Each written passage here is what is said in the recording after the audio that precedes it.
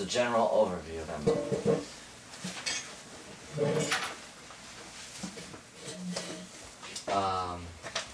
I'll do kind of a summary. In this way, I'll do our summary backwards of how we did it in class. So you're always going to have the energy, and then your orbitals will always go in order. So 1s, 2s, 2p like that. 2p has 3, but the 2s and the 1s only have one orbit. You're always going to bring 2 molecules in. So I'll bring, or 2 atoms in to make a molecule. 2s and 2p. Hi, welcome, take a seat. So, when you're doing your molecule, what you're going to do is put like atom A on this side, the other atom A, so when we do it, we're always going to have the same atom. And then A2 will be in the middle. Okay? That part's always going to be the same. And then for everything that's an s orbital, it will always have this sort of structure.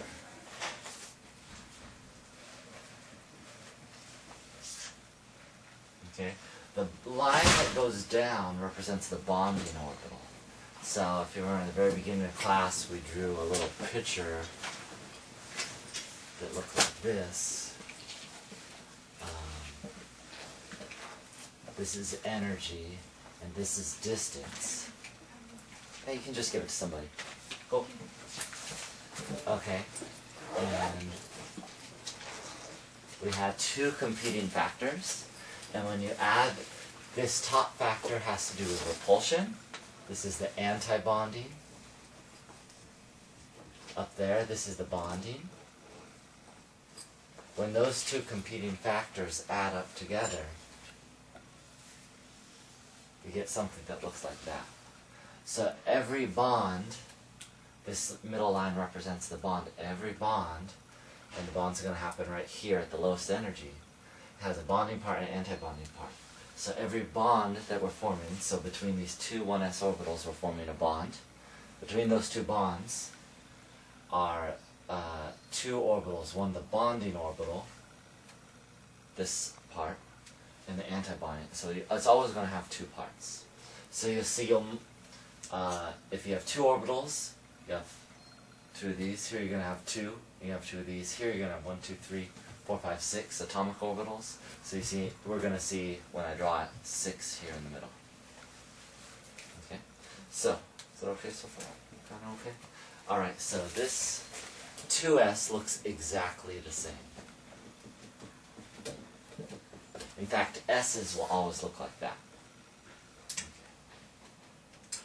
The p's, really, there's 2 choices. I'll just pick one to draw for now. And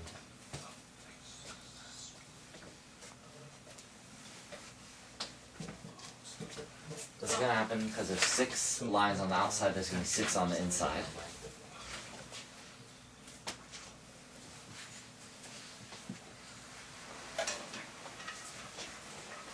Okay. Notice all this that I'm drawing so far, I don't even need to know what the molecule is. Okay, so it's kind of irrelevant at this point what the molecule is. Let's also put the names down. If there's one line, that's a sigma. Okay, and this happens to be a sigma 1s because it's a 1s orbital. And the line that's higher is always the sigma star, the anti-bonding line. So anti-bonding is always higher energy. Notice it's higher energy in this picture too than the bonding. And so this, likewise, would be sigma 2s and sigma 2s star. Now, class today, I also drew the picture, so I can draw the pictures for you also. The sigma 1s is when 2 s orbitals come together and they're both constructively interfering. Okay? Where the sigma 1s star looks something more like that. Hi, welcome. There's a seat right here. For the 2s, same thing.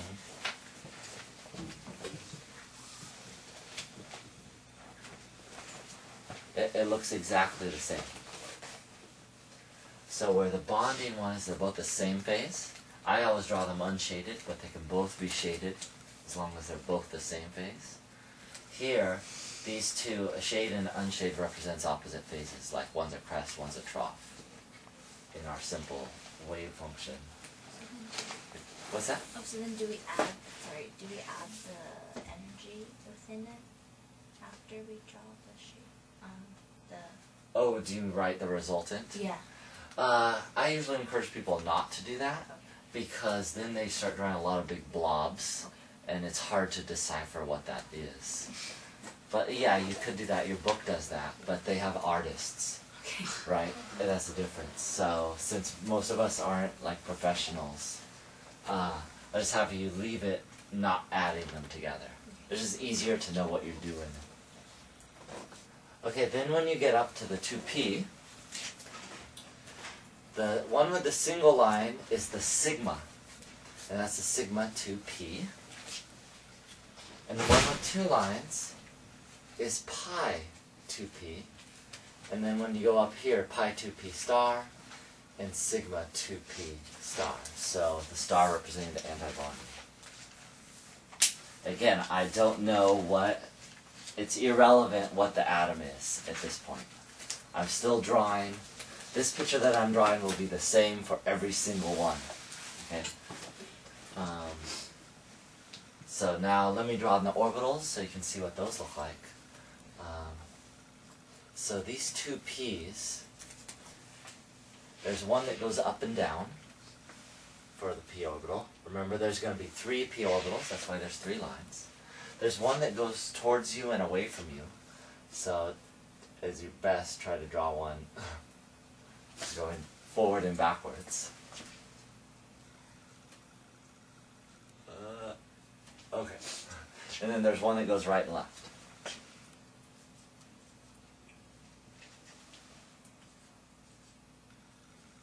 Okay? So there's the 3 p orbitals. Now when you bring these together, the one that makes the sigma bond, remember sigma, I'll do a little summary over here. A sigma bond means if there's this atom here and an atom here, the bond occurs between the two atoms. So that's sigma. If it's a pi bond, and there's an atom here and an atom here, then the bond occurs up here and or down here. Okay, that's the difference between sigma and pi. So pi, you don't see any action in the middle. Sigma, you see all the action in the middle. Okay, so now when we go over here, a sigma bond means, we want something to happen between. The only way you can get that to happen is if you take these two orbitals right here. So,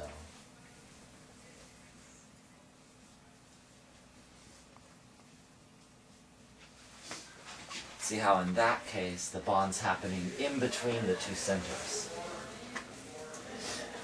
So that's what we call a sigma 2p. It's counter, arch nemesis, polar opposite would be if you draw that and just switch one of the phases. Like that. So this is antibonding because 2 opposite phases touch. This is bonding because 2 of the same phases touch. Okay, for the pi 2p's, let's draw those two. So it goes for these 2 lines. It would be when you take either of the first 2. So to take the very first ones and put them together,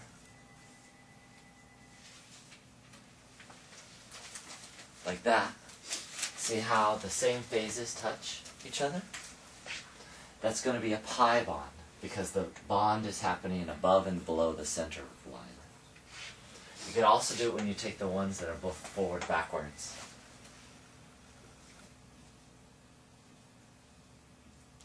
A little hard to draw unless you're very artistically inclined, but it's essentially the same thing, but pointing forward and backwards.